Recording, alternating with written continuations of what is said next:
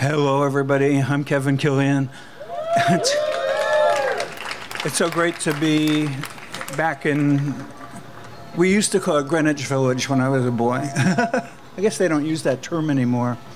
Hey, I'm going to read a few poems. This is from my new book, and I've been writing these poems about the elements. And this is the first one that I wrote, hydrogen. I'm just guessing what's an element and what isn't, so I was right about this one. 75% of everything is hydrogen. Seems like a weighty responsibility for a colorless gas, but then I think of how wealth is distributed around the world and how millions of people slave and don't even have TV, while a handful of plutocrats grow rich on their labor. Hydrogen, a low-rent element, still gets to be #1 on the famous table. You know, I was thinking of, they have like a table of these elements, the periodic table, and I thought of it like the one in the Last Supper, like a long table. It still gets to be #1 on the famous table, like Christ dominating that Last Supper. Even the Da Vinci Code acknowledges that hydrogen is, like Jesus, a human God, one of the people with the ordinary love impulses all of us feel. In his case, they were for Judas, the man in the corner, scowling from guilt. The point is, everybody has these feelings. It's not just you and me. I was thinking of I'm writing this to Dodie. It's not just you and me wandering through this world like we're invisible, we're neglected, our seminar tanked, and nobody wants to publish our poems.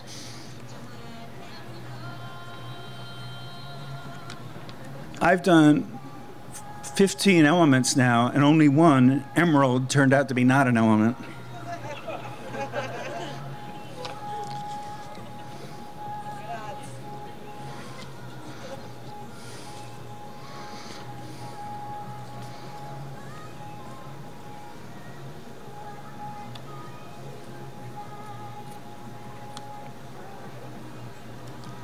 And this one is my latest one. It's called Mercury. Yeah, it was an element.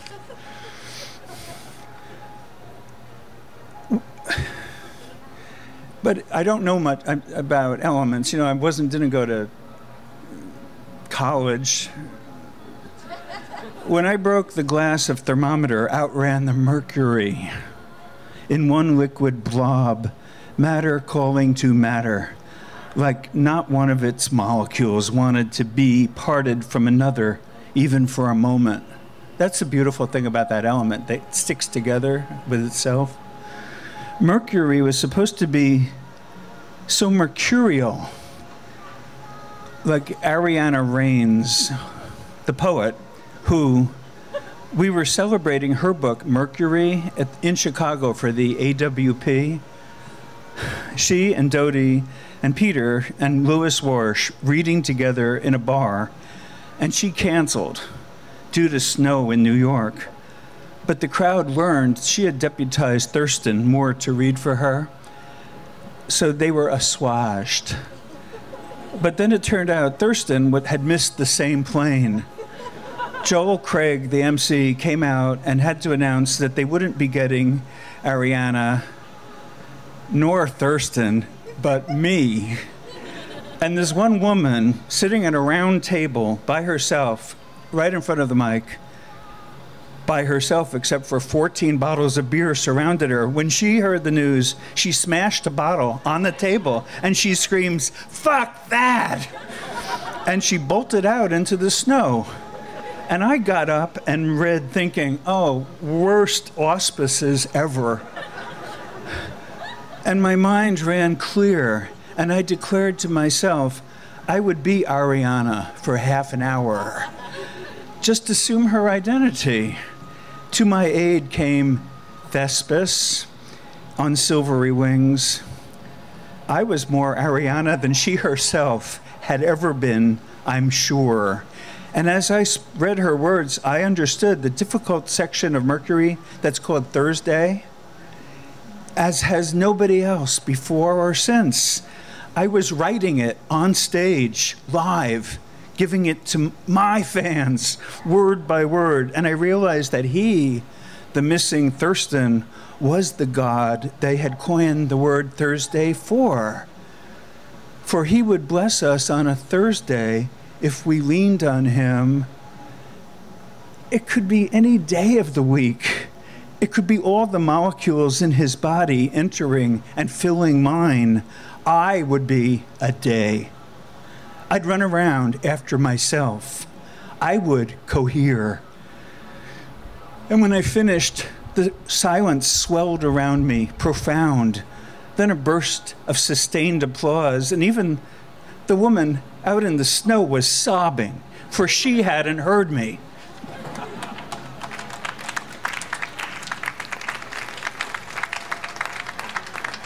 Thank you. This one's called Pickpocket. And I remember reading this at Naropa the last time I was there, and Claudia Rankine was reading with me. And I'm halfway through my poem, and I was like, oh my God, this is not the one to read in front of Claudia. Pickpocket. Last night, whistling, I passed by their alley, saw them in a sidelong blink of light from traffic, a speeding car. Then I went home, dreamed of gold skies, black money. I felt so stupid. To talk about them feels stupid. I'm the sullen red sun. So it's a poem with 3 characters, and there's me, like a kind of aimless teenage boy, doesn't know anything about love or sex or life. And then there's Bernadette, the figure from the heroine of the song by the Four Tops, Holland Dozier Holland song, Bernadette, who's the ideal woman who every man longs to embrace. Bernadette leans from tenement windows. Sailors keep searching world after world for Bernadette, and her arms are black, her outstretched, pro-offered palms, all milky. And Claudia was there, and she goes, I said, Claudia, is this all right? She goes, no, it's only all right because you know what you're doing. From them, from the palms, drop coins. Coins drop into pickpockets' pockets freely. And Pickpocket is the character from the Bresson film, the petty criminal who gets into jail over and over, and he never learns, and he never knows why. And except at the very end, he's kind of redeemed. Pickpocket's face is pocked. His arms are pocked. I threw his face in the lake to make it ripple. He smokes a cigar to an orange, hot hole in his face, a glow. At night, the sun's a kid, brought behind the woodshed and abased.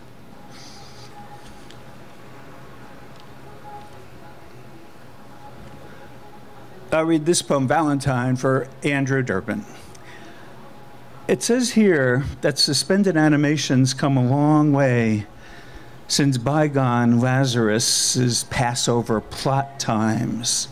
It says Walt Disney never really died. He's lying on a bed of chilled cubes somewhere in Anaheim, laughing, taking what his associates laughingly call a holiday on ice. If I had only life to live, I would live it with a blonde like you.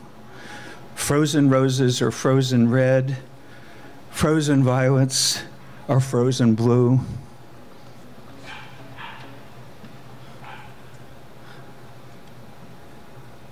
I just have 2 more to read to you. This one is X for Joan Giorno. X is to axe as H is to hatchet. X is excessive, and he is so hesitant. And the sun is ashamed to be over this island. It marks the spot why he is so hesitant. H is for hungry, and X is for hesitant. X marks the spot, and he is so excellent.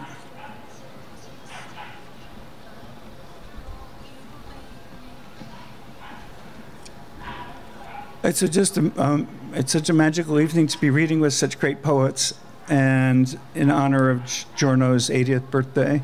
This is my poem coloring book. Did you ever play with a coloring book when you were an adult? Oh, the worst. I had to give a workshop at a nonprofit artist-run space in San Francisco, and they gave everybody coloring books. Asked us to color this in, and I'm like, I'm the leader of this workshop. But it reminded me of a horrible moment in childhood. I was coloring in the picture, thinking of how I always liked to stay between the lines. Or did I like that especially? Or was it always that I wanted the gold star certain teachers would award me? I think I've always had this problem of, am I writing this because I want to, or just for, you know, the gold star? Pictures of geese, easy to color. Pictures of rabbits and complicated house dresses, no thanks. Early on, boy learns the easy way out. I was coloring in the picture, and the crayon seemed unresponsive to the facts of a goose, the facts of the boy. There's Santa. What color is Santa? Well, kind of red, but not the red in the box. So that's why I'm talking about a time when before they had more than 12 colors and crayons. And his face was red. I sat on his lap, saw the sheer Irish weight of scotch in his cheeks. In despair, I stood and tried picking on the other children's crayons, swiping them into my pockets, turning to crime, I guess. And there on the teacher's desk, a packet of stars, gleaming gold, like the mirrors of Shanghai. And a little voice screamed within my brain, "Take them! Take the stars! Take back the materials of specialized labor! Take the applause!